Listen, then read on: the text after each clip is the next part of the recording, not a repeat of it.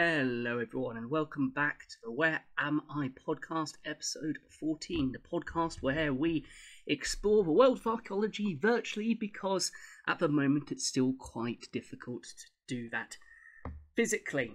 I'd like to thank you for joining me again for another episode, or if this is your first time joining me for an episode, then welcome. And to apologise again for the slight lateness of the episode this week. But because I'm doing it slightly later, both in the week and in the daytime, it's now in the sort of afternoon, evening, it means that I'm enjoying a nice beer with this podcast rather than having a coffee. Nice and refreshing. So again, thank you very much for tuning in again for this episode. So last week we were at Lascaux Cave in France, where I gave you the clues for where I will be this week. And those clues are a famous Arras culture burial site in East Yorkshire. And this again might give you a clue. This drawing here done by myself. It is actually the only picture in this week's episode. I do apologise for lack of pictures this week. It's famous for its chariot burials. And the village the site is near and makes up actually part of the site name has a very unusual name with two interpretations.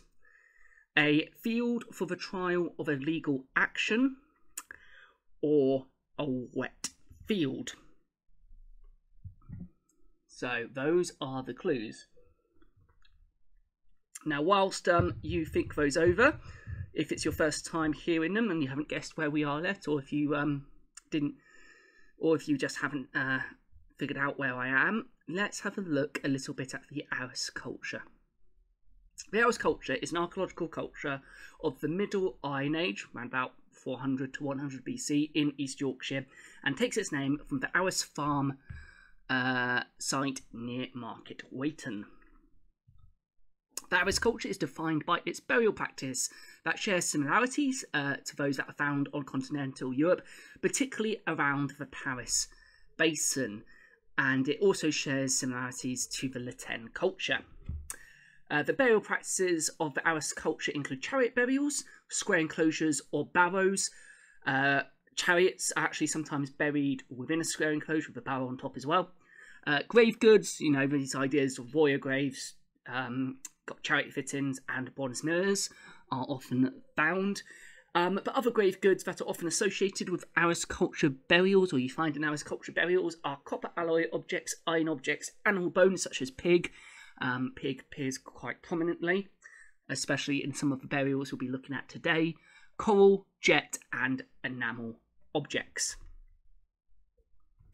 And unlike the sort of burials you find on continental Europe, chariots are actually disassembled and placed over or around the body, whereas there are some which are buried, chariots are buried fully in places in continental Europe.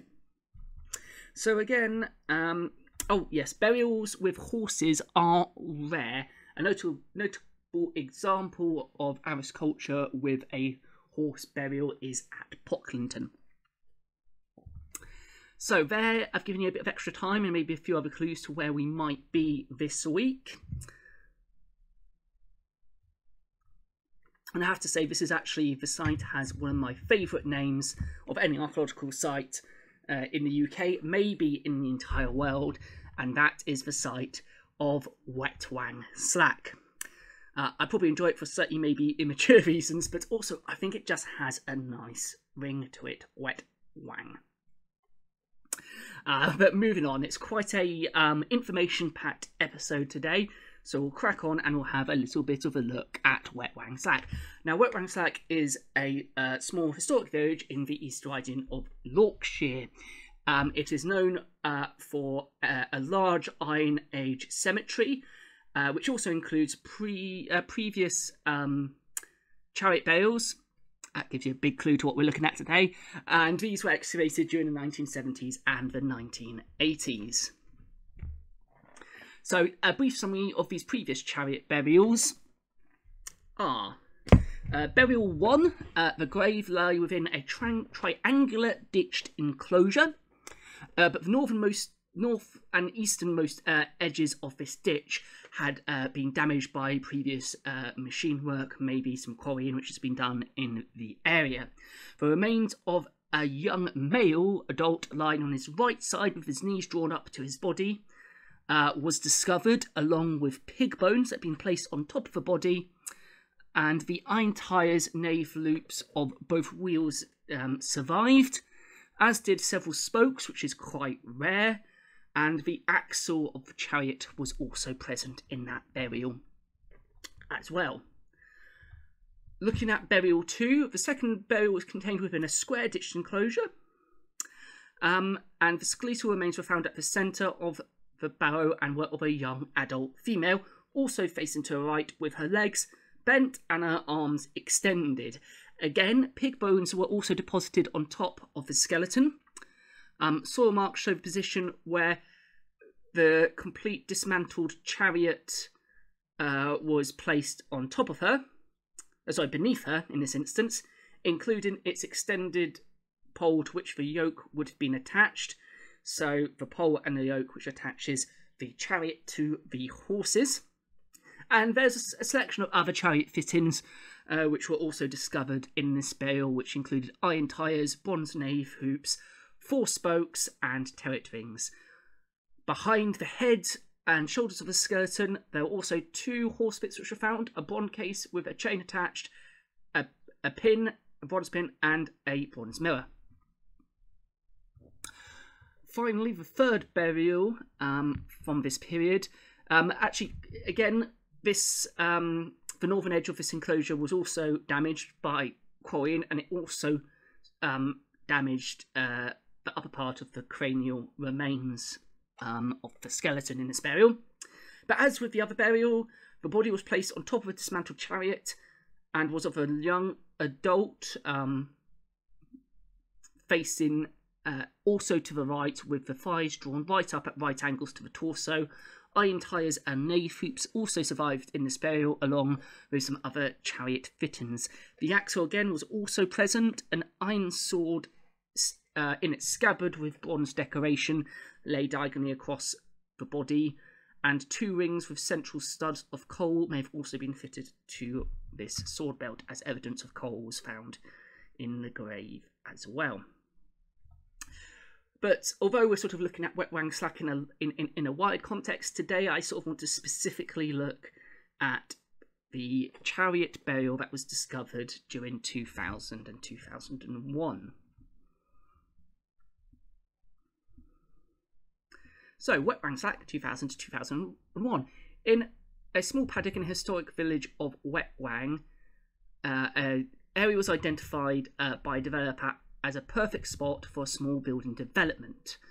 But because Wetwang, as we just previously talked about, was an area which was well known by the early 2000 as a important site for Iron Age archaeology, and also it is a historical village, the local authorities decided that the site needed to be investigated before planning could be granted to the developers. So the council and the developers got in Guildhouse Consultancy to undertake the initial investigations, and before the actual excavation was actually carried out, they did record the contours of the land and carried out a geophysical survey to try and identify features that might be below the surface. The excavation began in 2000, initially by long machine-dug trenches, which revealed chalk-built walls just below the surface. So this led to a change in the initial excavation strategy and techniques, and led to investigation of a much larger area because of these chalk-built walls that were discovered. This wide investigation revealed an Iron Age / Romano-British ditched enclosure, a medieval building dating to around about the 13th or 14th century, and the upper part of a well that is estimated to be around 50 metres deep. These investigations revealed that the areas were of archaeological interest but not enough to actually refuse planning permission, but enough for the entire area to be excavated. The archaeology team returned in early 2001 to carry out the work, excavating the line of the entrance road into the development and the sites of the houses.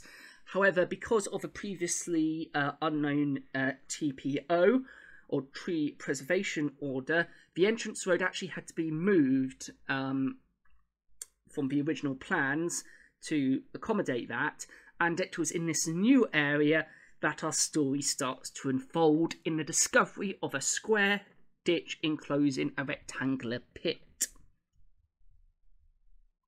This both raised alarm bells and excitement with the excavation team, as this discovery was suspected to potentially be an Iron Age square barrow based on the previous excavations and knowledge of Arras culture in the area and at WhereAmI, and it could even be a very rare chariot burial.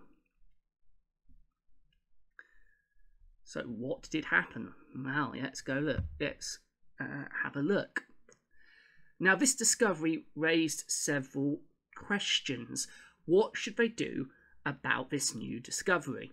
Should attempts be made to preserve the barrow, to save it for later excavation, or a way of preserving it and incorporating it undisturbed in the housing development to stop it from being destroyed? Or should it be excavated? If so, how? Now, excavating did pose a couple of issues because the funds from the developer for the site as it was originally defined would not cover the cost of excavation of the unprecedented find of the barrow. Excavations are very costly and several things had to be taken into account, such as the actual excavation costs, who would pay to look after the potentially very delicate and fragile artefacts, long-term storage and conservation costs. All of these need to be taken in consideration before the excavation. It's not just enough to excavate it, you've also then got to look after it and care for it on a long-term basis. So, because again this site was potentially thought to be very important and significant, expert advice was sought from English Heritage and the British Museum, and the following plan was drawn up. It was decided that English Heritage would fund the excavation and that the British Museum would send a team to assist with the excavation and on-site conservation of and lab work of any associated finds if they found any. These excavations took place mainly in March of 2001, and for non-UK listeners, March in the UK can be very unpredictable. There was wind, there was rain, and there was even snow. And by March, building work had preliminary building work had already started on the site. So the site was very busy, quite cold, quite damp, quite wet. So one way of actually protecting the artefacts and the excavation area was after the outer ditch had been examined, work concentrated on the actual grave itself, and a plastic tent was actually erected over the excavation to help keep out the worst of the weather. Although previous experience of Arras culture finds suggests that generally these burials are at least normally over 1 metre deep, its excavation still had to be carried out very cautiously. Subtle changes in soil colour and composition could provide evidence for any internal structures of the graves or any funeral rites that were associated with the burial, and if it wasn't undertaken in a cautious manner, then these could be lost or damaged, destroyed, not recorded.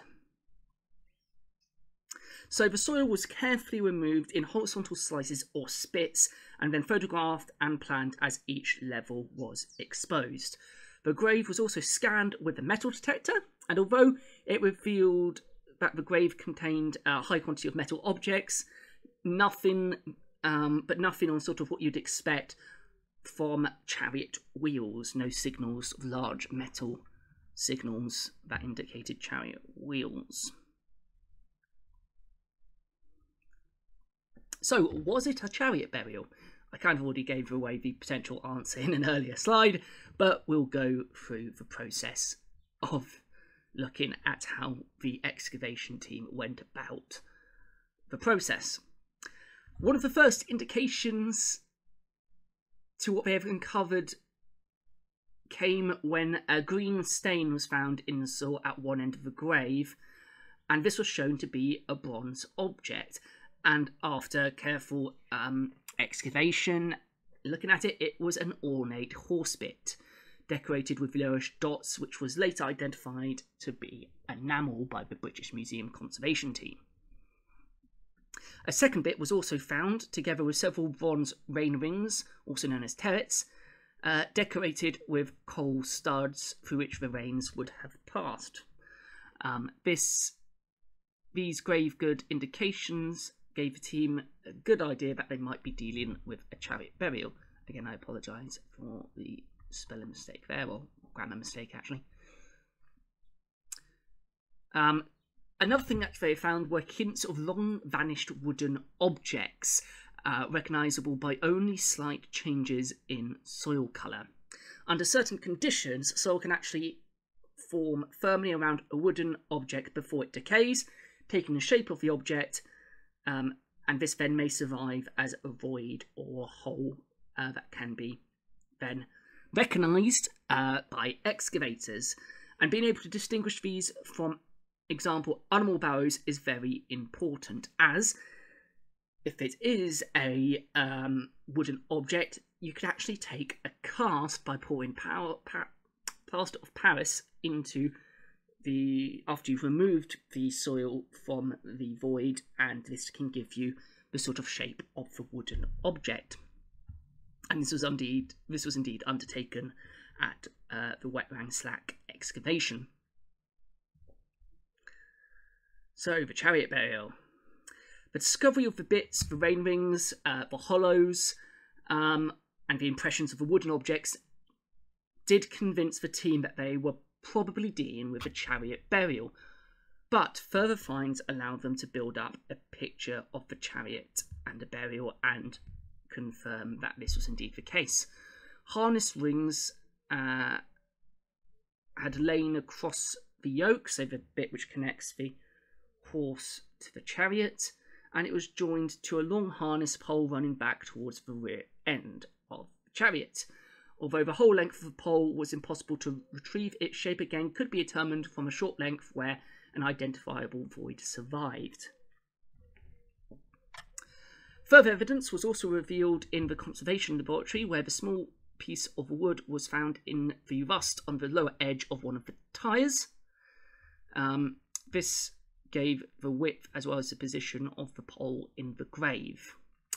At the other end of the grave from the harness fittings, excavators were slightly puzzled about why the grave pit widened out. The answer was revealed as the excavation went on, when a further void was discovered, in which, on investigation improved to be and casting the void with the plaster of Paris proved to be a substantial bit of timber, which was the chariot axle, suggesting that the axle was actually buried as a complete pit, necessitating the widening of the barrow in order to accommodate it. The delicate and sort of decorated nature of the harness fittings gave an indication to the excavators that they might be dealing with the burial of a woman.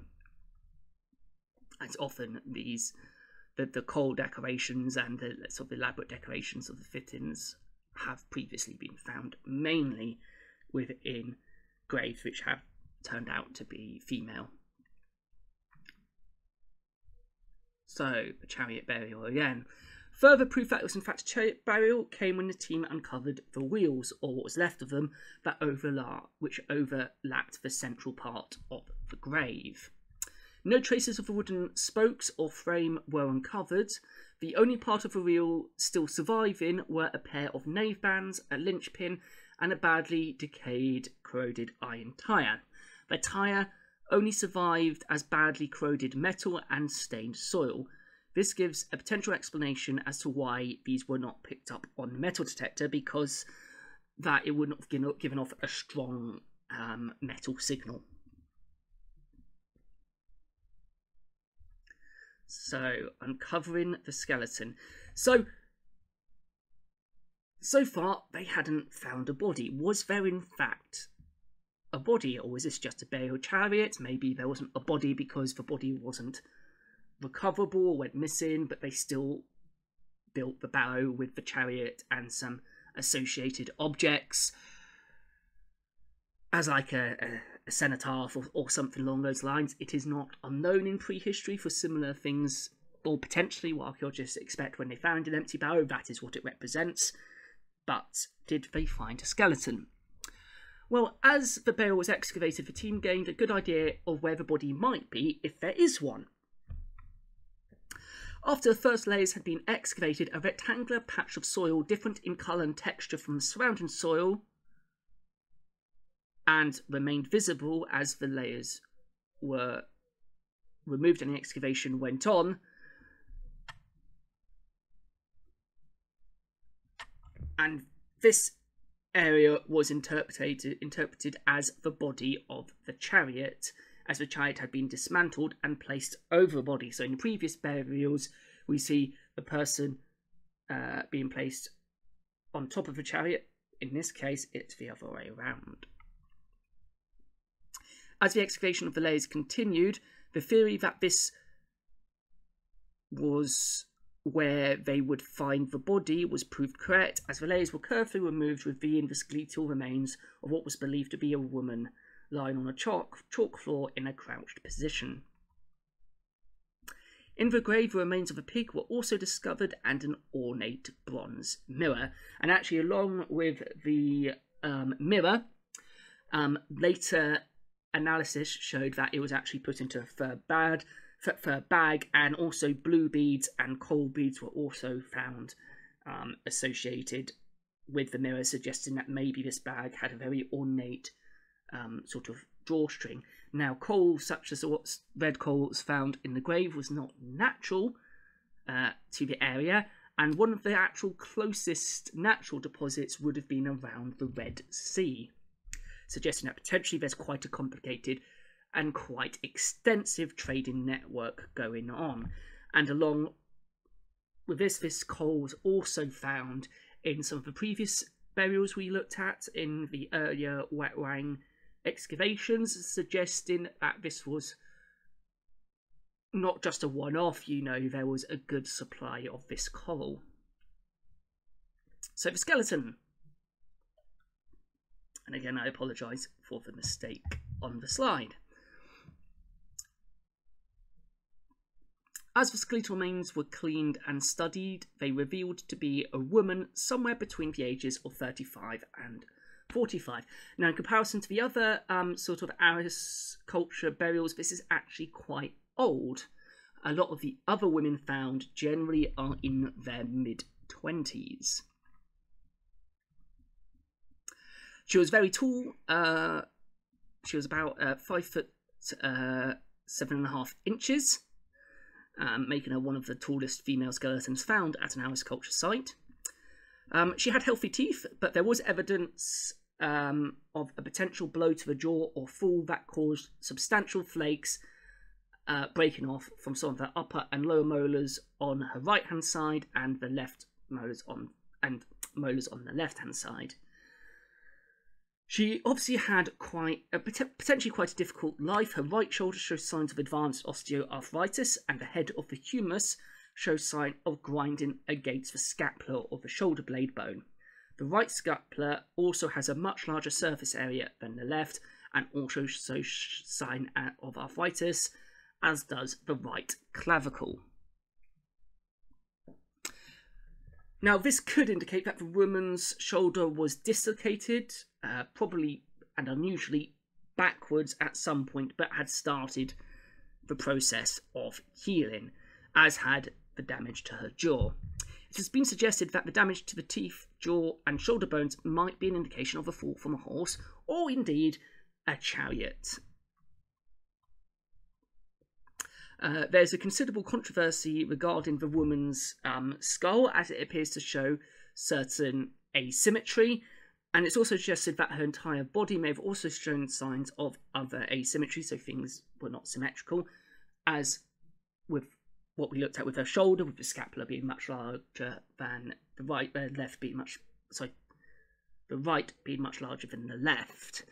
But specialists have not been able to agree on what may have caused this, and indeed some of these changes or this asymmetry may have occurred as changes post-mortem or after death in the burial conditions due to pressure over time and the weight of the chariot and stuff being put onto the body.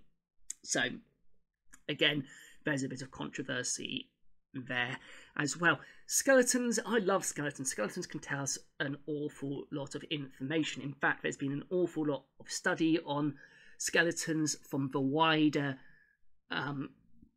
Iron Age cemetery at WhereAmI, looking at isotope analysis, which has given indications to things like breastfeeding habits and diet and all different types of other things. And again, I will link those in the description because there's just not the time to talk about them in this episode, unfortunately.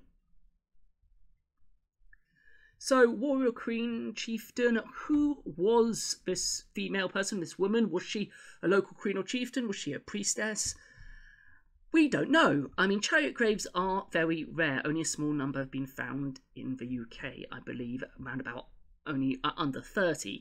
So those who are buried in such a fashion are obviously people of great importance in society.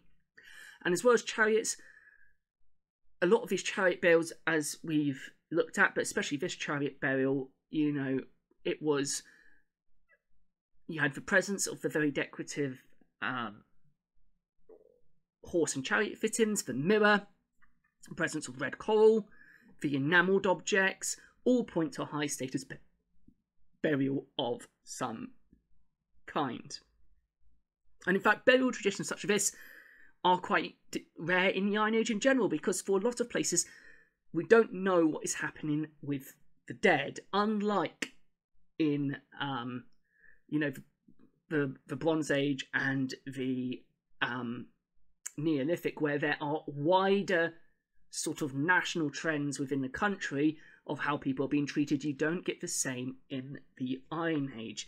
Being able to find Iron Age cemeteries are, you know, there's not many that survive, certainly not until the much later Iron Age period, going into the Romano-British period, where they are slightly more common, but still quite rare.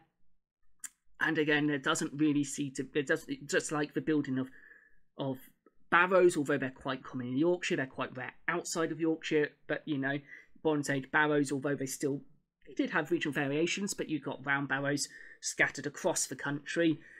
You had long barrows scattered all over the place, and you know, other associated sort of burial monuments. But you don't really get that in the Iron Age. So again, all these are quite unusual and tell us something about the way that people are treating their dead in the Iron Age. So again, we don't really know who this lady was. We don't know whether she was a warrior queen or a chieftain, but she was obviously someone of high importance. It is traditional in Iron Age archaeology in Britain to think of Iron Age Britain as a very insular country, but again, the presence of things like red coral in these burials give a good indication that this is not the case, because they had to come from somewhere. Doesn't appear naturally in the waters around Britain, and one of the closest examples is, as I said, probably from around the area of the Red Sea. So it's quite an interesting indication to, again, Iron Age economies and trading networks. And again, the large quantity of it suggests this isn't just a one-off. There was a supply then being found in some of the earlier chariot burials as well. But what do you think? Let me know maybe if you have any ideas about who this lady, this female, is, or any indication what you think that burial might represent. Have there been any interesting Iron Age discoveries near you? Again, let me know. I would love to hear about them. But that does bring us to the end of this episode, really. And again, I'd just like to apologise for the few errors in the presentation as I went through. I did check it about 3 times, but I'm very tired at the moment. There's a lot going on in my head, so I must have missed small things, and I didn't get someone to check it for me this time around, so apologies for those. Now, this is actually going to be not the last Where Am I ever, but it's certainly not going to be now one for a couple of weeks, mainly because I'm struggling to fit it in with other work I need to be doing, and also I need to find out more about other sites that I want to cover. Obviously, the difficult thing about this, I can't really ask you guys for ideas of what site to cover, because that kind of defeats the point of the Where Am I, the clues, and all of that. So, but I guess if you wanted to suggest a time period or a geographical area or something like that to look at sites in, that would be greatly appreciated. A little bit of inspiration. I still want to keep this regular, but for the next couple of weeks, I'm going to say probably there won't be one. I may get the time and the inspiration to suddenly do one, but I am going to say that the next one won't be until sort of the end of July or early August, just to give me a little bit of breathing space. I am still going to be producing content in terms of my Archaeo gaming series, mainly because that's a little bit of fun and that's my way of re-stressing, and it doesn't require as much research and time as putting together these podcast episodes or these episodes. But thank you for people who are listening to them and liking to them. Again, if you like them, please share them to your friends. If you don't like them, do tell your enemies. If you like the video, please give it a like. Hit subscribe if you want to get and hit the notification bell if you want to find out when the next one is going to be uploaded. But also check out Coffee Break Archaeology on Facebook, Instagram and Twitter, where I'll be posting updates on when the next episode is. But until then, thank you again for tuning in, and until next time, take care.